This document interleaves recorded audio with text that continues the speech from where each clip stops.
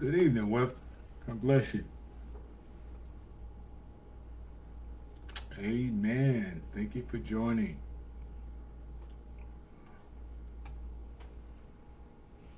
Praise the Lord. Praise the Lord. Bless his holy name.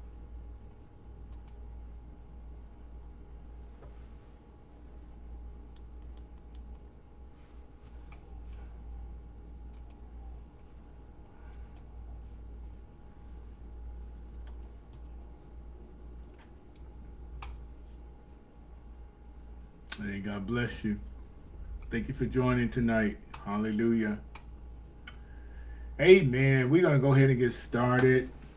The word of God says, well, there's two or three gathered in the name of the Lord, he's in the midst. And truly, God is in our midst tonight. And we're going to continue to where we left off on last week, discussing how spiritual vagabonds are born. How spiritual vagabonds are born.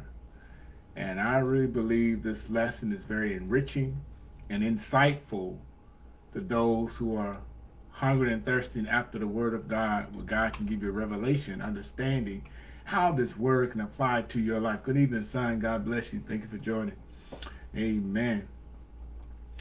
Let's open up in a word of prayer, and then we can go into our lesson. Father, in the name of Jesus, God, you are omniscient, and omnipresent, God. Father, you're everything that we need, oh God. We thank you know everything, and you are the strength and the source of our life. Tonight, oh God, I ask that you speak to our hearts by divine revelation from the Holy Spirit. Give us insight and understanding of the word of God that we'll be able to apply to our hearts to bring change in our lives forever.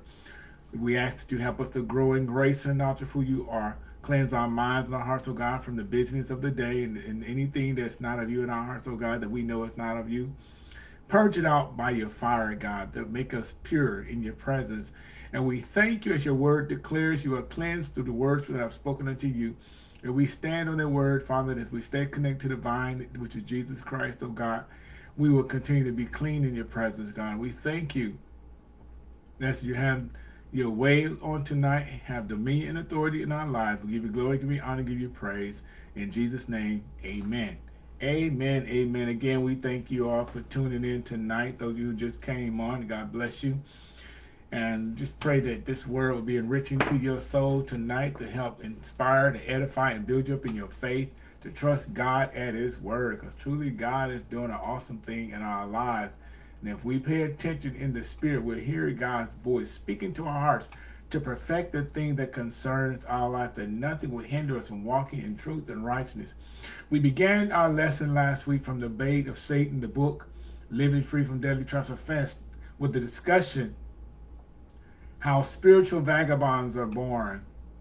And we came to understanding that vagabonds are a type of spirit that will keep you restless, keep you living a life as a drifter, never coming to an understanding and revelation who God is in your life, what God says about you, become a beggar and a pauper because the mindset can't see themselves being set free.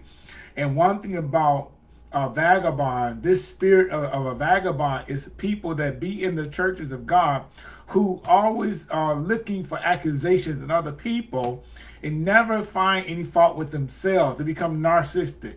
They become people who don't care about nobody else but about themselves, and they want to find people to take revenge in their own hands when things are not done right, that they feel should be right in the church, that they feel they have the power and the ability to correct even pastors and leaders in the church, when you have to walk in humility and wisdom. And we walk in wisdom. If it's something that's not going right in the house of God, God will give you wisdom on how to deal with those situations and those issues at hand through the word of God. And it's very important to recognize that as you're wandering aimlessly from church to church, you never settle. A vagabond spirit will keep you never settling in the house of God to a set place where God wants you to be. You're always looking, always trying to find a word from God. There's a lot of people. I remember a movement back in the early 90s, the prophetic movement, where people were running, where prophets would show up in different places to get a word from God.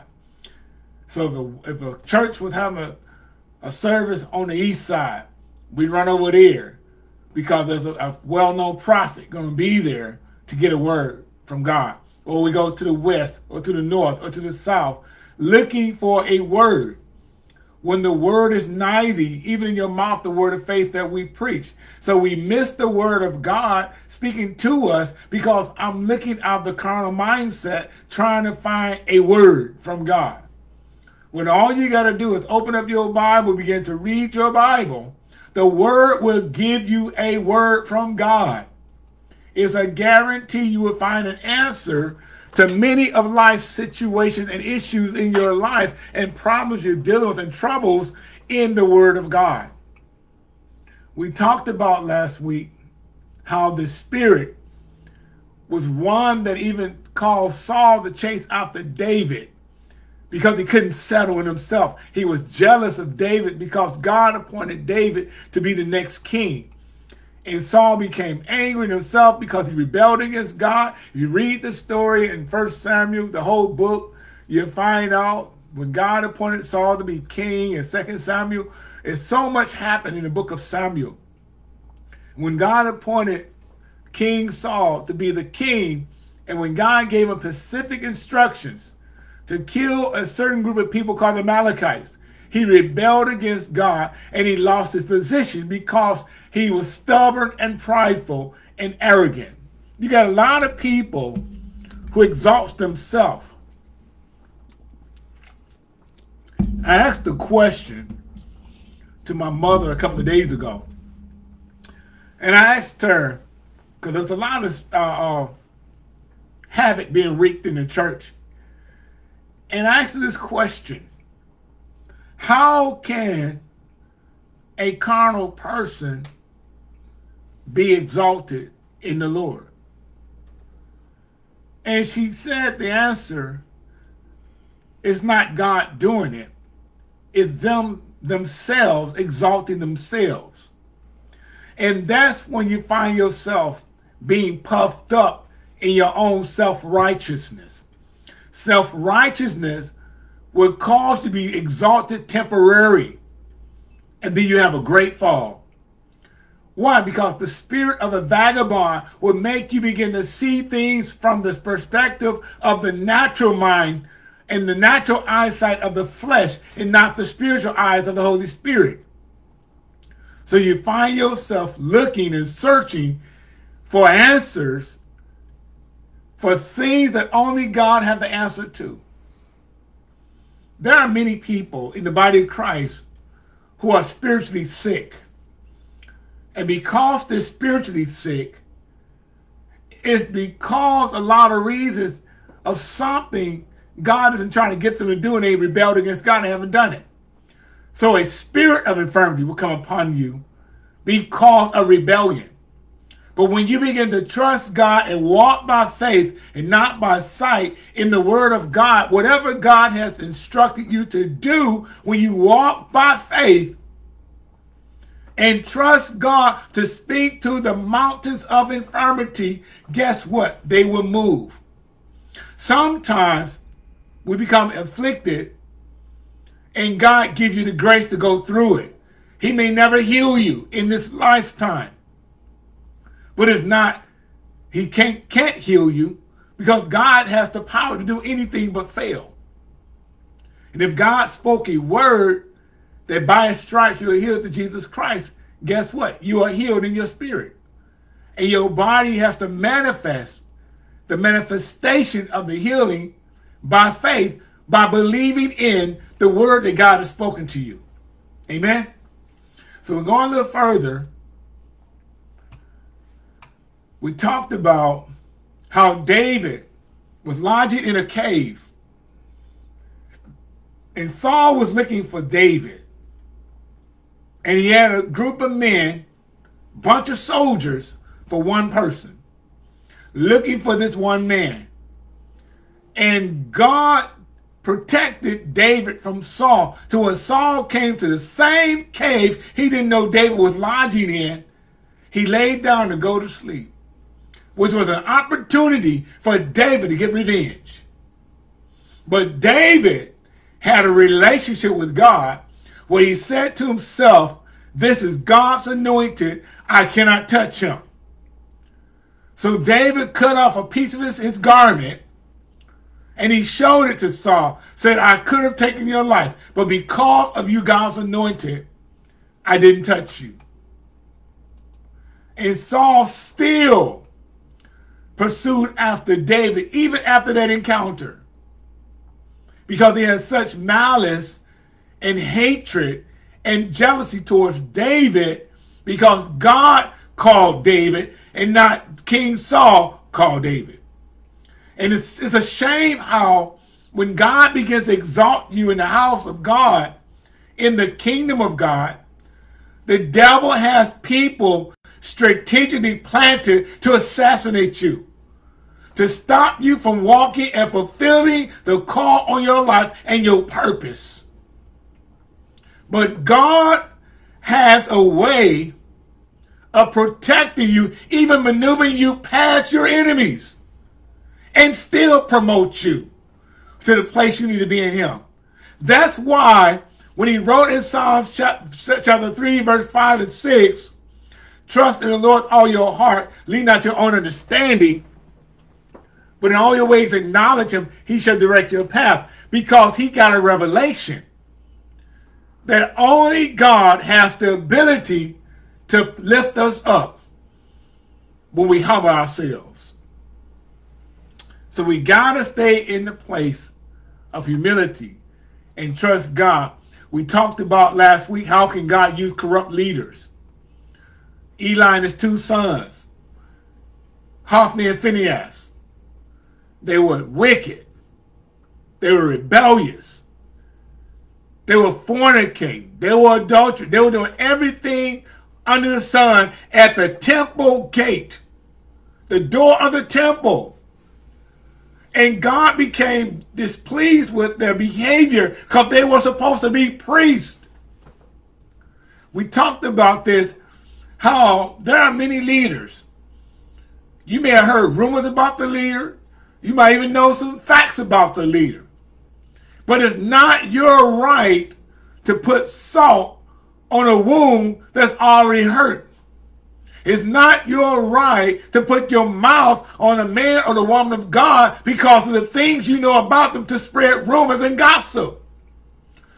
You have to leave the judgment in the hand of the Lord. So God spoke to Samuel when he was a young child, and he called Samuel. And Samuel got a word from God after God called him 3 times. He got a prophetic word concerning Eli and his sons.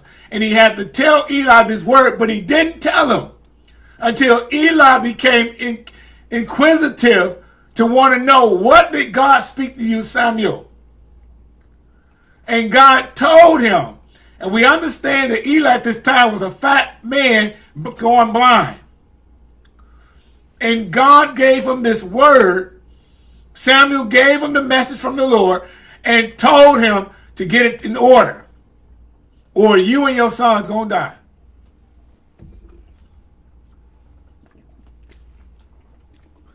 And it's very important as a child of God, excuse me, when God gives you a word of correction for somebody that you know who is doing wrong in the body of Christ. However, you need to come to them with that word in love, not coming with a judgmental criticism mindset, but coming in humility with a prophetic word from God to tell somebody to get their life in order. The Bible tells us, I believe in our Galatians chapter 6 and 2, it tells us that we are to bear one another's burdens, so fulfill the law of Christ. Not only that, if a brother be caught in the fault, it says go to him and restore him in the spirit of meekness, lest ye, talking about you, talking about me, also fall in the same manner or the same temptation.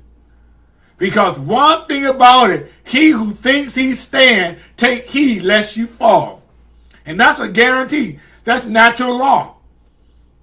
If you don't humble yourself and walk in obedience to God's word, you leave yourself open for the attack of the enemy to come into your life, into your ministry, into your home, into your children, into your marriage, to your relationship, to destroy you. Because you refuse to walk the way God says to walk, upright, with hands pure and clean before his presence. It's very important. Children do not correct the fathers. The fathers correct the children. God had a problem with Cain in Genesis chapter 4. When you go to verse 11, Genesis chapter 4, verse 11, we talked about this last week. You read Genesis chapter 4, you find out that Cain and Abel were the two sons of Adam and Eve. And they were required to bring an offering before the Lord. Cain's offering was not pure. It wasn't from the heart. Abel's offering was what God was looking for. A heart that's surrendered. A heart that wants to yield to God and love God and give God the best of what he had. And that's the thing that caused jealousy in the beginning of time. And because of that, Cain killed his brother. And when he killed his brother, let's go to verse 9. Genesis chapter 4, verse 9. And the Lord said unto Cain, where is Abel, thy brother? And he said, I know not. Am I my brother's keeper? How many times have you had yourself speaking that same way when someone approached you about something you done? You got some type of excuse to try to get out of it. And he said, what thou hast done, the voice of thy brother's blood crieth unto me from the ground. Isn't that something? The blood cries out. The sin cries out to God. Whatever it is you've done and you try to conceal it, try to hide it, it still cries out to God from the heart. Because God says, I know the heart and I try the reins and I will render to every man according to the fruit of his doing. So God knows your heart. And guess what? The silent answers. God says, I hear it. Because he knows when you're in a position where you're telling the truth or you're trying to manipulate your way out of a lie. Excuse me. And God told Cain, said, where's your brother? What do you do with him? He said, his blood cries from the ground. Verse 11, and now art thou cursed from the earth, which has opened her mouth to receive thy brother's blood from thy hand. God cursed them. From that day forward, Cain was cursed because of the actions that he did out of jealousy to kill his brother. We do it in the church today. We kill one another with our mouths. We kill one another with our negative thoughts, our rumors, our gossip, our slanders, our backbitings, our hating on people. We kill one another because our hearts are still holding on to unforgiveness. Unforgiveness would keep you in a place that's dark and dreary and gloomy, alienated from God's glory being revealed in your life. My God, my God. And one thing about God, he said the blood, it cries from the ground. When you go a little further, verse 12, when thou tillest the ground, it shall not henceforth yield unto thee her strength. In other words, when you till the ground, you're not going to get no harvest. A fugitive, always on the run, a vagabond. He said, a fugitive and a vagabond shalt thou be in the earth. All because of his selfish actions. He killed his brother. He had to live his life always on the run, a vagabond, pauper, a beggar, always needing a handout, always need somebody to help you, can't do for yourself. Why? Because I put myself in a place that God didn't intend for me to be there because of rebellion. One thing about God, when God begins to give you a revelation about yourself, folk get mad. They get angry because I'm not ready to receive it. I'm not ready to let go of my unforgiveness. I'm ready to let go of my sin, my issues. So I hold on to the things that God is trying to purge out of me. I keep it treasured in my heart. My treasure box. I talked about this in previous lessons. How everybody has a treasure box in their heart.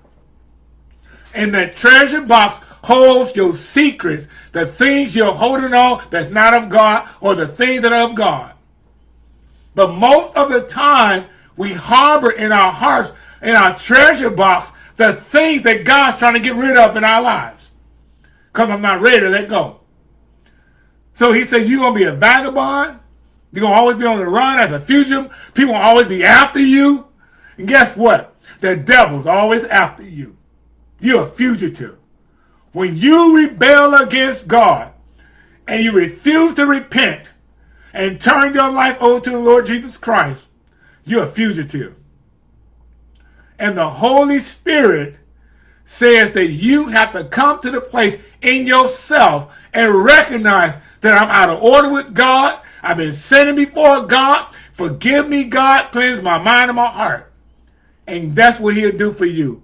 The moment you recognize I can't do it by myself. We're going to go on a little further. Churches aren't cafeterias. Churches aren't cafeterias. You know what a cafeteria is? In Texas, they have cafeterias where you can go and pay for a lunch or a dinner and you get all you want at this cafeteria. You can go to Golden Corral. That's a cafeteria. They got buffets. Everything's spread. The salad bar, the vegetable bar, the meat bar, the dessert bar. Go get whatever you want at that cafeteria because you paid your money to get it. But the church is not a cafeteria because there's not a place where we are to come in and expect to get things from God, anything we want, if we're not living right. Today, men and women leave churches so readily if they see something wrong in the leadership. Perhaps it is the way the pastor takes offering. Maybe it's the way money is spent. If they don't like what the pastor preaches, check this out, they leave. I don't like the way they collect offering. Some churches got too many offerings. I heard that before. I went to this one church. Somebody told me I went to this one church, and they took about 5 offerings. I don't like it, so I left the church. Some churches, I don't like the leader. I don't like the way the pastor preached. I don't like the way he dressed. I don't like the way he looked. I don't like the way it seems like he's looking at my wife or looking at my husband. So I leave the church. If they don't like what the pastor preaches, they leave. He is either not approachable or he is too familiar. I've been in churches. I don't know what's going on in my voice right now. Excuse it. That was a lot.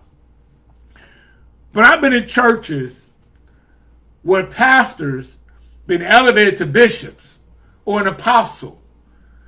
The very ones you were friends with when they were in low plane, were a nobody, and they became a minister, then became a pastor. But as soon as the title of a bishop or apostle was attached to their name, they became unapproachable. You can't even come near them because now they got bodyguards. Everywhere they go to church, their bodyguards is going before them, so you can't come near them. When before they became well known, they were humble. You could call them when you had an issue, need the pastor to pray for you. You can go by his house to take them a cake or a baked good or something that they like. But as soon as their status changed, now they don't know you no more. I only know you as a member of the church, and that's as far as it's going to be, because now I'm in a different category with other people, and you don't fit in that circle. This list doesn't end. Rather than face difficulties and maintain hope, they run where there appear to be no conflict. But check this out. You're not going to find a perfect church. No matter what church you go to, it's going to have a flaw. No matter what church you go to, the leader might have an issue. No matter what church you go to, it might be something you don't like in that church, or certain people you don't like in that church. Let's face it. Jesus is the only perfect pastor. You need to write that down. Jesus is the only perfect pastor. So why do we run from difficulties in America instead of facing them and working through them? When we don't hit these conflicts head on, we usually leave offended. That is a very vital point for a believer to understand, not just in America, but in the body of Christ. When we don't deal with the conflicts, we leave offended. And God is trying to get you to the place, you and I, when we mature in the presence of God, in the Word of God, by the Holy Spirit, that when conflicts arise, we have the wisdom and the knowledge and understanding on how to deal with it. Check this out. People, if you haven't already ran into this, they're going to come to you about issues about other people in the body of Christ, in the church. They're going to always try to come to you to make you a dumping ground, to tell you all the mess about other people, but they leave out the facts about themselves. And when the Holy Spirit is listening, check this out. When the Holy Spirit is listening, the Holy Spirit will begin to reveal to you the carrier of the message is holding back a vital part of the information. And you being spiritual, begin to hear what God is saying and begin to pray for those individuals. And pray that God will bring conviction to their hearts, that they would tell the whole truth and not part of the truth. When you go before the judge, a magistrate in a court of law, they have you swear in your right hand, I swear to tell the truth, the whole truth, and nothing but the truth. God holds you accountable. You are responsible. I am responsible to uphold the standard of the Lord by telling the truth, the whole truth, and nothing but the truth. I do not compromise. I don't care how juicy the information is that someone brings to you. If it's not of God, the Holy Spirit will begin to prick your heart to recognize deception in the matter and begin to pray and then speak a word that God tells you to speak to bring conviction to that heart, to change their life. I didn't mean to say all that tonight, but that's in the spirit tonight, because somebody needs to hear that. Don't allow yourself to get into a predicament where you find yourself leaving offended because you couldn't deal with conflicts. We're so quick. This is one thing I learned being in ministry for 38 years. As of August 19th, 1985, I've been in ministry for 38 years. And one thing I learned is that no matter where you go in life, when people have a disagreement with you and you don't deal with it, you hold it in your heart. I was the type of person, I would keep stuff buried in my heart. You make me mad, I bury it in my heart. If I don't like something about you, I bury it in my heart. Until I became a pressure cooker. Because a pressure cooker, You can take some greens or whatever you want to steam in that thing, and the pressure begins to build. And as it builds and builds and builds, if you don't release the steam before opening the cap, it explodes on you. I've done that before. My heart was just like that, young in ministry. And I was a pressure cooker, holding on to all the hurts and the pains and the abuse and all the stuff that people dumped on me and how they mistreated me for many years. Held on all that stuff. And when someone came along who was just as innocent and humble and said something that sounded like it was offensive, I just exploded on that one person. They didn't deserve it. But because I harbored that mess for so long, I hurt innocent people. Preached and hurt innocent people. And God says tonight, as his children, you need to let go of the dumping ground. Let go of the junk that people bombard you with, and let it go that God would deal with it. Not you, because he said, vengeance is mine, I will repay, says the Lord. Romans 12:11, I believe it is. So he will deal with it. When you are willing to let God handle it. And so many people, when their status change, they get puffed up, become arrogant, and become prideful, and don't care about nobody else but what they're doing for themselves. They try to make a name for themselves, try to exalt themselves among people to be better than what they really are, to make them seem like something they're not. Why? Because I want you to love me because of what I'm doing. You know what I learned in ministry? It's not about me. It's about him being glorified. When I humble myself before the mighty hand of God, God will lift me up in due season in the status he ordained to be in my life in its proper season. That's a word for somebody tonight. We're going to move on. Sometimes we say our prophetic ministries just was not received. We then go from church to church looking for a place with flawless leaders. My God.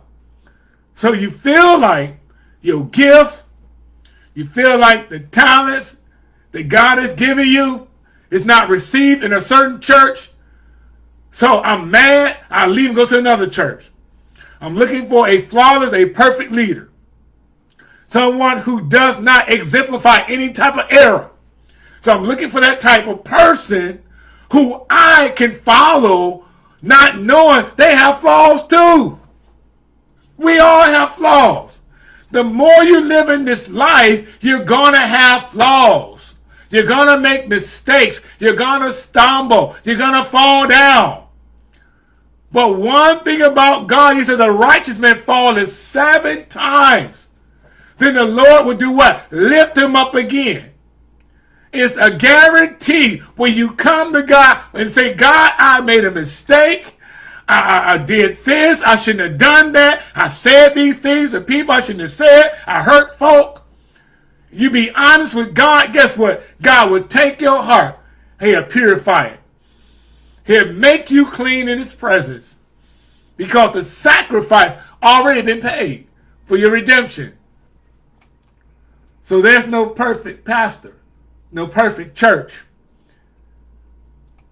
As I write this book, this author says, as I write this book, I've been a member at only 2 churches in 2 different states in the last 14 years.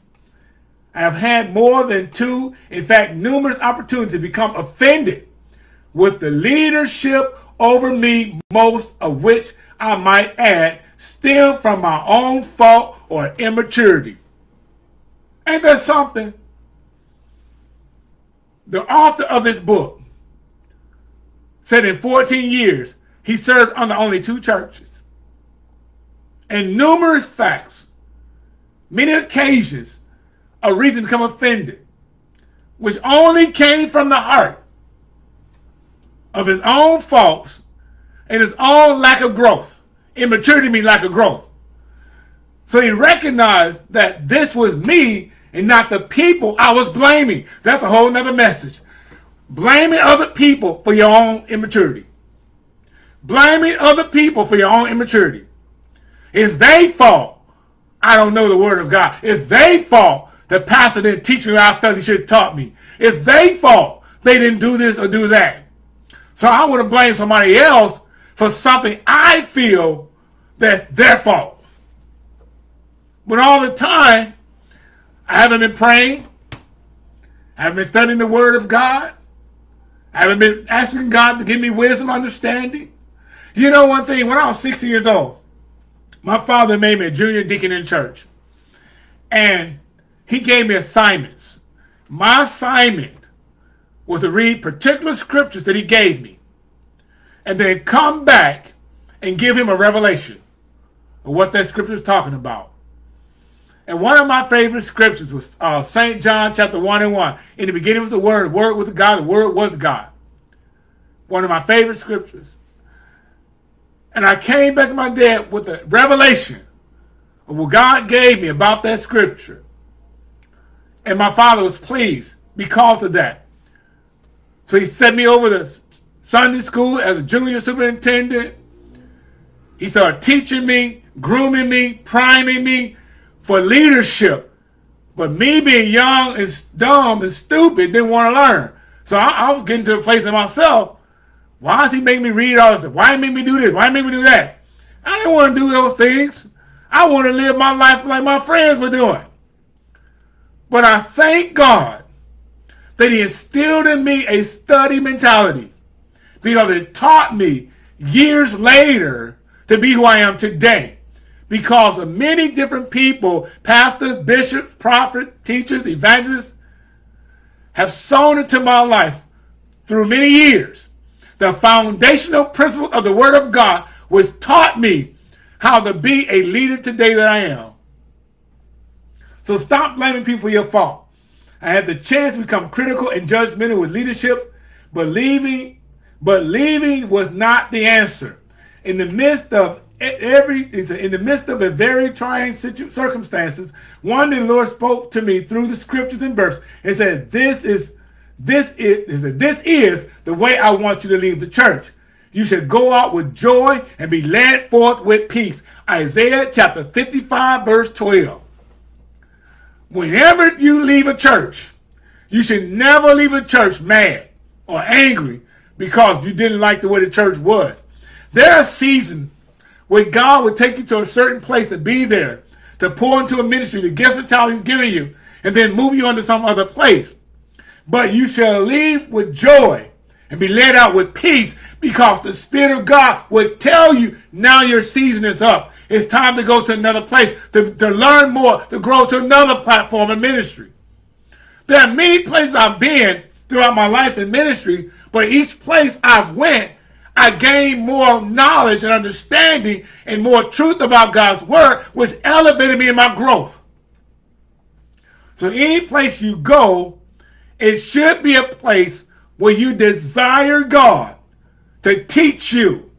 My dad taught us as children, you got to have a teachable spirit. If you don't have a teachable spirit, you're going to be a knucklehead, going to be a dummy in life. And I thank God he taught me that. And I want to encourage somebody tonight, study your word. Get in your Bible. Don't let it be a showpiece on your table. Read your Bible. Because when you read your Bible, God will give you a revelation. If this word is touching, I want to see some hearts on here tonight. If this word touches, send up some hearts on here tonight. Hallelujah. I don't know about you, but I'm loving this lesson because it's teaching me some more. Then he goes on, said, most do not lead this way. They think churches are like cafeterias. They can pick and choose what they like. My God, my God, my God. That is so true. Many people get in church. I don't like the praise team. I got an altercation with a brother or sister in church. Instead of reconciling, I got angry and decided to leave the church. I want to pick in church what I like. I like the music, but I don't want to hear the message. I like good music. I like good songs, but I don't want to learn nothing. I want to go to church just to say I went to church. We talked about this before, how many people come to church for many different reasons. Some come to say I went to church. Some come because they need spiritual healing. Some come because they need deliverance. Some come just to be coming. Some love the music. Some love the way people praise God. Whatever your reason is, God's house is not a cafeteria. They feel the freedom to stay as long as there are no problems. They feel to stay as long as there are no problems. My God, my God. But this does not agree at all with what the Bible teaches. You're not the one who chooses where to go to church. God does. You hear what I said? You're not the one to choose what church to go to. Only God does. The Holy Spirit inside of you would tell you what church you need to be in at the time and season of your life. Because God has something for you to hear, learn, and receive in your heart to change your life. You might be a vagabond. You might be a person who feels like a vagabond spirit. You've been wandering from church to church for over and over and over, doing the same old things, the same old cycle, running from job to job, never being still. God is saying tonight, I have a plan, I have a thought that I think towards you to prosper you and do you no harm and give you an expected end. Jeremiah 29:11. God knows what he has set in motion for your life to receive at a certain time of your life and a certain place you need to be in the season of your life. But you're only going to recognize and know it when you hear the voice of God by humility, humbling yourself. And say, God, speak to me. Show me where I need to go. You might run across somebody at a grocery store or a department store, and they go to a certain church, and God says, get this information, go to that church. And you go to that church, and it's just the place God has for you to be. The Bible does not say God has set the members, each one of them, in the body just as they please. But rather, it says, but now God has set the members, each one of them, in the body just as he pleased. As he pleased. So every member of the body of Christ have been set in the church where they need to be, where God wants them to be, to help build one another. I need you, you need me. We're all a part of God's body. And we have to have the heart of humility to encourage and build one another up. Remember that. If you're in the place where God wants you, the devil is trying to offend you to get you out of it.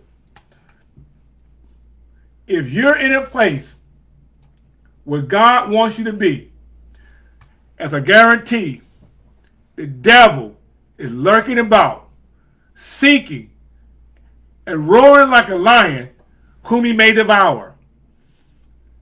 Whatever place you are at in your life, in ministry, the status that God has placed you in, the devil is looking for a foothold in your life to offend you, to abandon your position.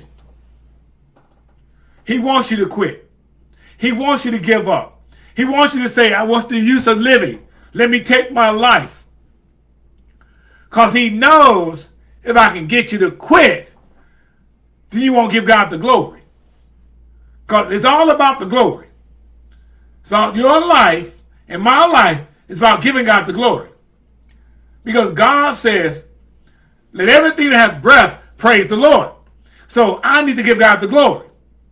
And when I recognize that this is the tactic of the enemy coming into my life to stop me from what God wants me to do, guess what? The Holy Spirit will tell you, warning, be careful, be on guard. There's a snake in the field. I had a dream about snakes a week ago. And in this dream, I was in the field. And all these snakes were coming from every direction, surrounding me. And not one of them was able to come near me. And God will sometimes show you in a dream that in the house, there might be a snake in that house that's coming against you. But you got to be able to be discerning in your spirit and recognize that there's an enemy in the camp. And let God begin to reveal to you how to approach and deal with that enemy in your camp. And sometimes your silence is the best weapon. You ain't got to argue with people. You ain't got to fight with people, flesh with flesh. For we wrestle not against flesh and blood, but against principalities and powers and rulers of darkness of the age and spiritual wickedness in high places. You have to sometimes let the battle belong to the Lord. When heavenly armor comes in like a flood, the battle belongs to the Lord. When those armies come in against you, God said they're going to flee because I fight for you. Glory to God in the highest. My God, my God, my God. He wants to uproot men and women from the place where they are, where God plants them. If he can get you out, he has been successful. If he gets you out where you are placed where God wants you to be, he's been successful. His mission has been fulfilled. If you will not budge, even in the midst, check this out, even in the midst of great conflict, you will spoil his plans. That is so powerful. Even in the midst of great conflicts, you refuse to give in to the enemy's tactics. God says you overcome because greater is he that's in you than he that's in the world. And the enemy cannot stop you from fulfilling the call and the plan and the will that God has for your life. He can only deter and try to delay you there. So we're going to stop right here. And next week, we're going to pick up talking about critical deception. Critical deception. And I tell you, when you listen with a spiritual ear, he that has an ear, let him hear what the Spirit says to the church. When the Spirit speaks to the church and we come together in one accord, God will reveal when snakes are in the camp. And we'll begin to praise God and worship and glorify God in the midst of those snakes. Guess what? The Lord will drive them out of your camp. Sometimes, we talked about this last week, sometimes God will set you in a place that's uncomfortable. Sometimes God will put you in a place of confliction to see what your response is going to be. Sometimes God will let people come against you. David had the opportunity over and over and over to run from Saul, and he ran. But each time Saul got close enough to kill him, God protected David when Saul couldn't even touch him. So you got to be willing to recognize that sometimes God is doing things in our life that's uncomfortable to make us grow in grace and the knowledge of who he is. When you're willing to grow, you're willing to learn. When you're willing to learn, you become teachable. And when you're teachable, you're able to be built up in the kingdom of God as a steward of the gospel. And that's what God wants us to be, all of us. Wise stewards of the gospel of Jesus Christ. And we are held accountable for every idle word that you speak out of your mouth. You have to be careful not to allow the enemy to deceive you, manipulate you, or trick you up to cause you to stumble in a pathway of darkness. For the word of God is a lamp unto your feet and a light unto your path. So, Father, in the name of Jesus, God, I thank you for this word tonight. I thank you for the warning, God, to make us aware of where our heart posture is.